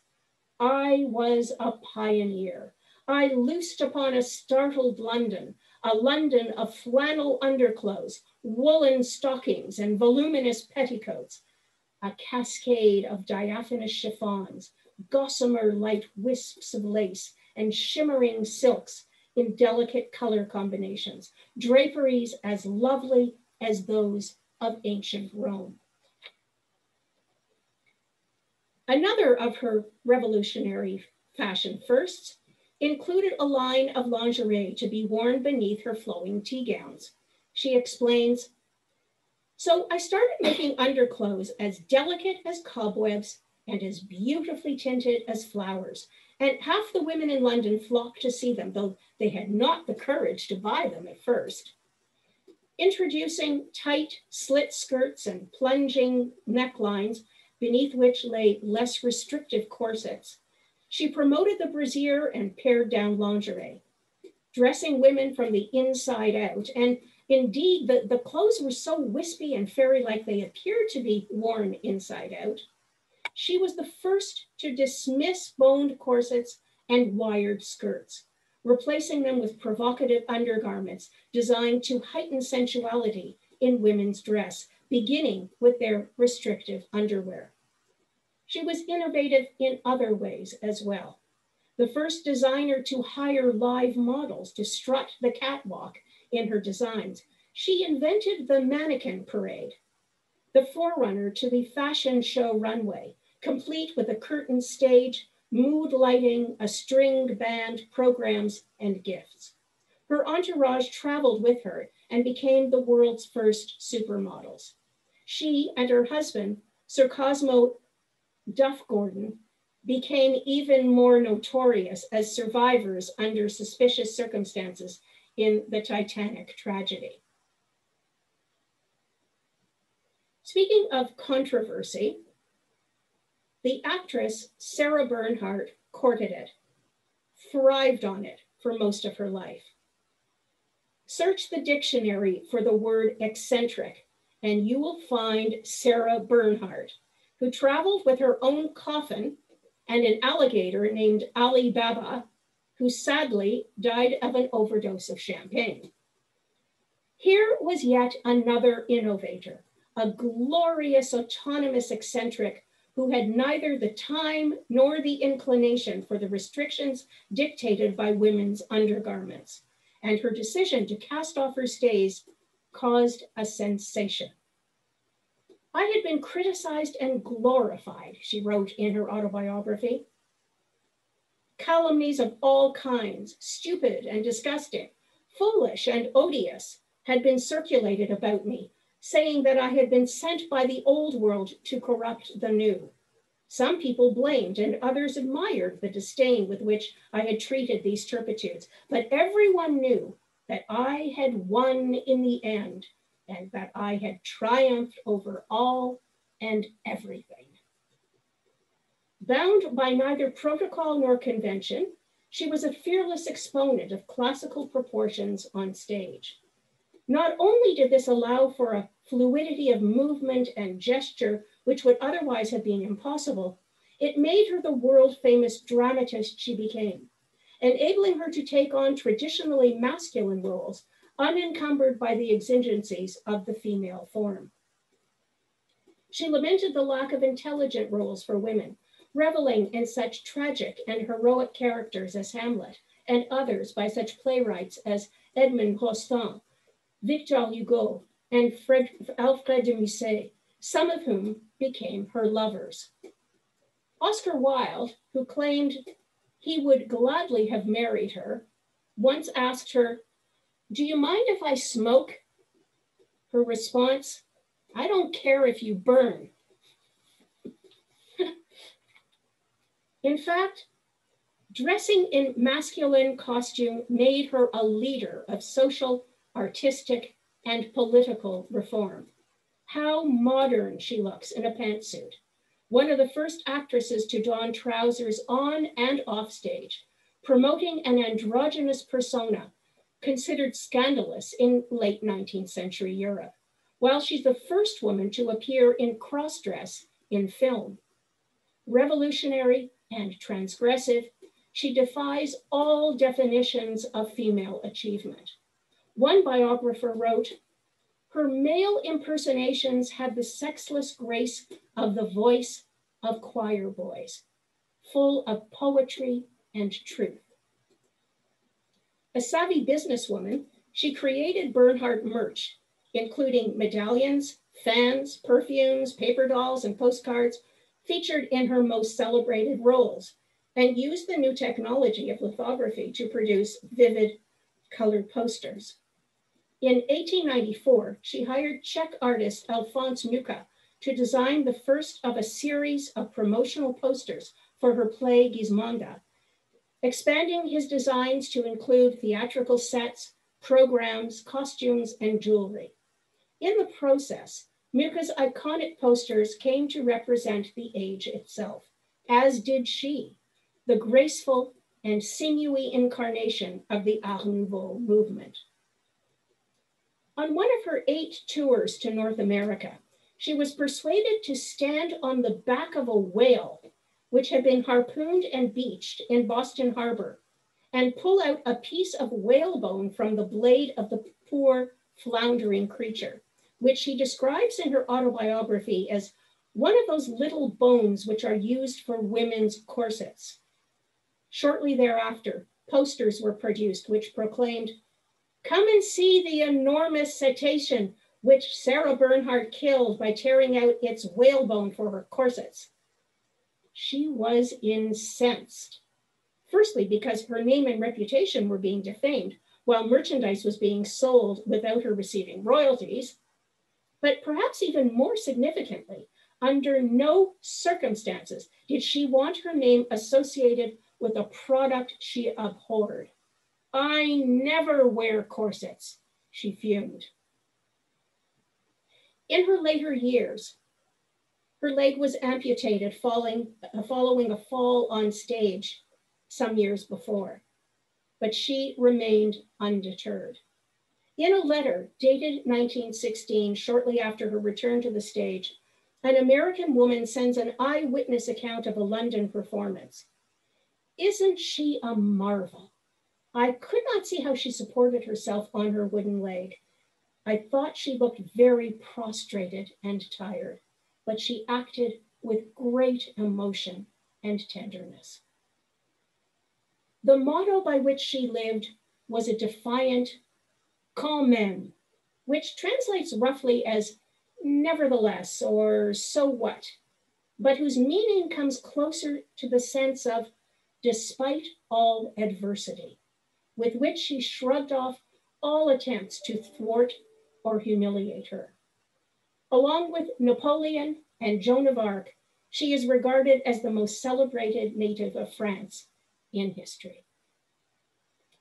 And finally, Queen Victoria, after whom the age took its name, instituted the cult of mourning, which cloaked women within a black shroud for over 40 years. Though she was the most celebrated woman of her century, with unlimited global influence, she chose not to loosen her stays until age, ill health, and obesity precluded. Though certainly no feminist, Her reforms, which allowed divorced women to be presented at court, were sweeping. She popularized the white wedding gown. But by far her greatest contribution to the well-being of millions of women in night clothes was the introduction of chloroform to women in labor, which she herself had administered during her final 2 pregnancies in defiance of church protocol. This one act paved the way for women to give birth in less pain and greater safety, while jump-starting the entire science of anesthesiology. And like her second most famous pronouncement, "We will not be dictated to," took her from icon to iconoclast. If the majority of Victorian women's garments, undergarments especially, were narrow and constricting, the chemise was, by contrast, anything but. A shift or smock intended for wear over the drawers, it protected the skin from the corset and the corset from the dirt and perspiration of the skin. Voluminous and amorphous, yards of fabric were trimmed or embroidered in wide necklines and hems, distinguishing it from night dresses, which generally boasted yokes, collars, and cuffs. And here is Queen Victoria's chemise, presumably worn during the waning years of her life, when her circumference exceeded her height, which was just under 5 feet. Throughout her 50-year reign, her 63-year reign, really, her hosiery, but for 50 years, her hosiery was woven by one man named John Meakin, while a woman named Anne Birkin embroidered every design. And I don't know if it's visible here, but at the very top of the stockings was her royal cipher woven into the design. And she owned this pale pink pair early in her reign, before her beloved Prince Albert's death, when her world and her wardrobe turned to black. Drawers, known later in the century as knickers, were, like the chemise which covered them, enormous in size, consisting of 2 almost totally separate and open sections, one for each leg, joined and fastened by a waistband. Presumably, this large gap is for the purpose of answering the call of nature, beneath the stifling layers of chemise, corset, bustle, and gown. And these 2 items, the drawers and the chemise and the stockings, are 3 of the most precious items in my collection. And here are 2 packages of Victorian toilet paper, which were used precisely for that purpose of answering the call of nature. A pair of Queen Victoria's knickers sold at auction in 1977 were described in a newspaper report as resembling 2 great linen slings gaping open at the front and held together by a drawstring. This effectively describes the pair I purchased at a British auction some 10 years ago. All of these remarkable women and others whose names have been lost to history set their own rules, created their own style, and dared others to follow. Innovative and provocative, in their day, they were revered and reviled in equal measure, challenging the self-contained, self-satisfied, male-dominated society of late 19th and early 20th centuries. Casting off the restrictive bonds and shackles of Victorian and Edwardian convention, they emerged unfettered, eschewing the traditional roles assigned to them, breaking new ground to become pathfinders, not merely challenging, but surpassing expectations, taking their rightful place in the pantheon of heroic womanhood. From what was once disgrace has become a certain grace, a shining example to us all. From the vision and courage of our self-liberating foremothers, Today's women enjoy the freedoms and fashion choices we have come to take for granted. Quand même, despite all adversity. Thank you, everyone. Barbara, thank you so much. That was a very richly illustrated and an extremely interesting presentation.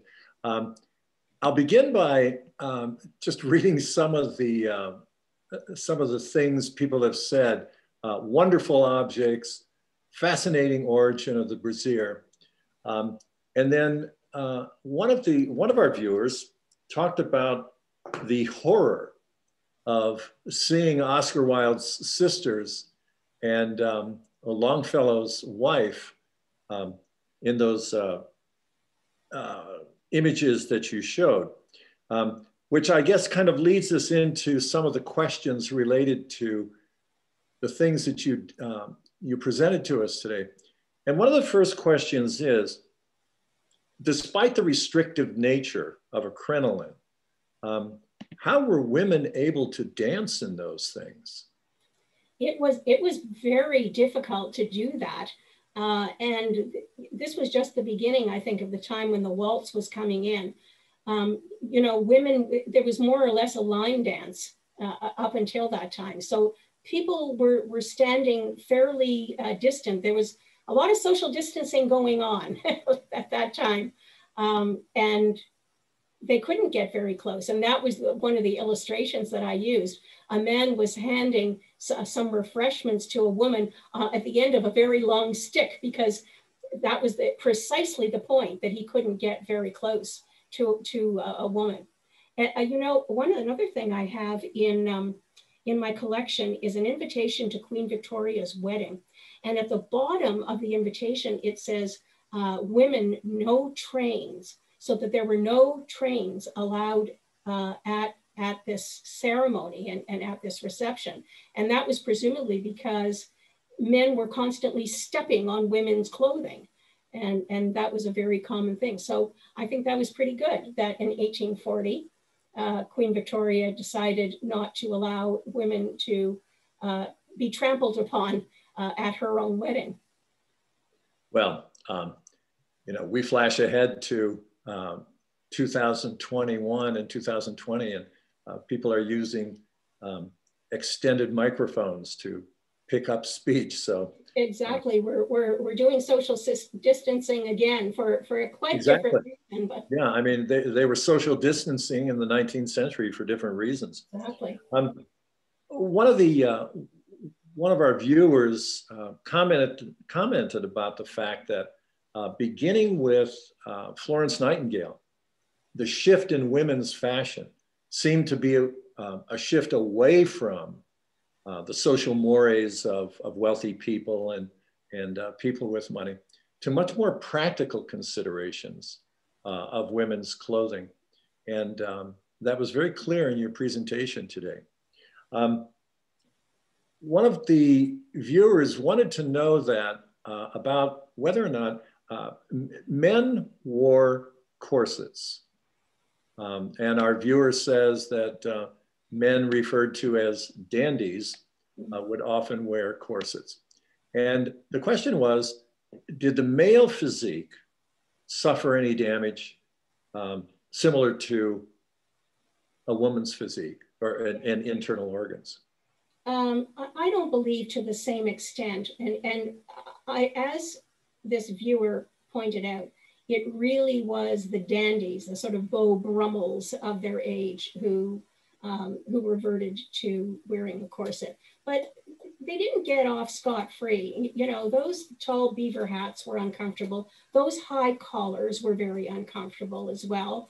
The tight trousers probably were not terribly comfortable. So yes, they did undergo some discomfort, but nowhere near the problems that women experienced, especially physically. And this is an interesting question too. Thank you for that answer.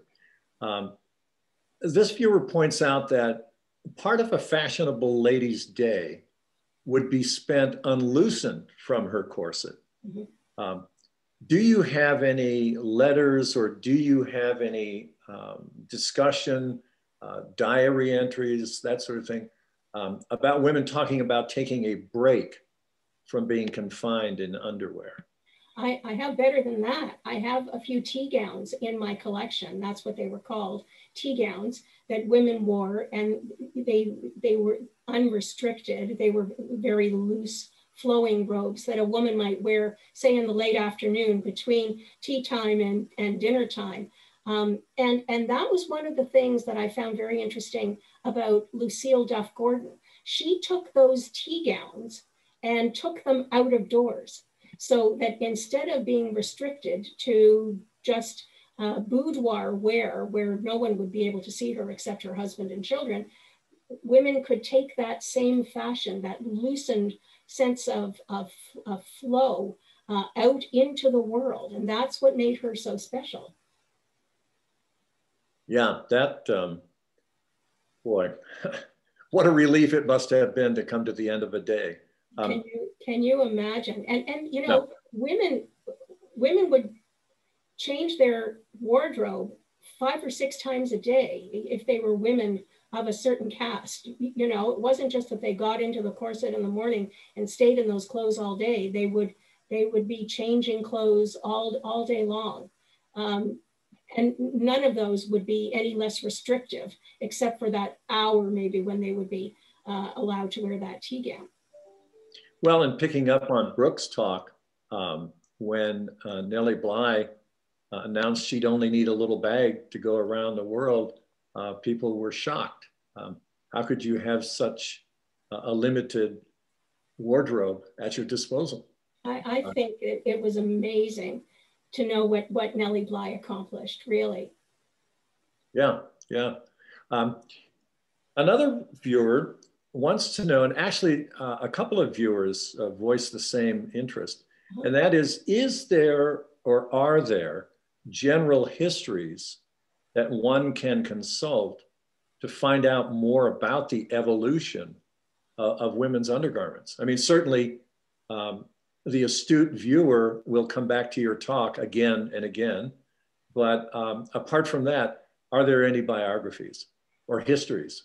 There are, and also there have been some wonderful exhibits. The Victorian Albert had a wonderful exhibit some years ago on women's undergarments specifically, and they came out with a book describing the evolution of women's undergarments in the 18th and 19th century particularly. So yeah, that kind of information is out there. Oh, good, thank you. Yeah. Another viewer, actually, again, more than one, would like to know more about your collection. Just what does it consist of? What is the size? Does it from what you've said, it sounds as though it extends beyond paper ephemera, for example. But what about your collection? Do you have another hour? Alas, we don't. Well, yes, it does extend beyond the paper ephemera. I love the ephemera, the advertising, the promotional materials, both trade cards and larger pieces.